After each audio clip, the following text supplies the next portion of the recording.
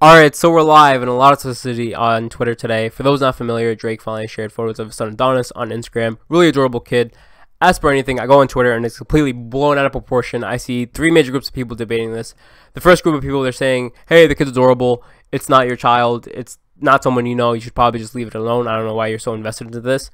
That portion of people I agree with. The second group of people are just straight up just roasting the kid because he looks white. If you want to roast a child at 5 a.m., a child that can't even defend himself on Twitter for the way he looks, something he can't even change, and be like a shitty person, go ahead. Definitely not my cup of tea. Definitely a little distasteful, but whatever.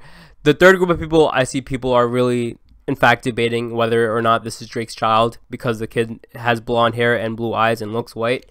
For those not familiar, Drake's mom has blonde hair and blue eyes. Drake himself is half white. So it's not completely out of this world that Drake's kid would turn out looking like his mom. If you know anything about just basic biology and basic genetics, you know, yes, blonde hair and blue eyes, yes, they are recessive.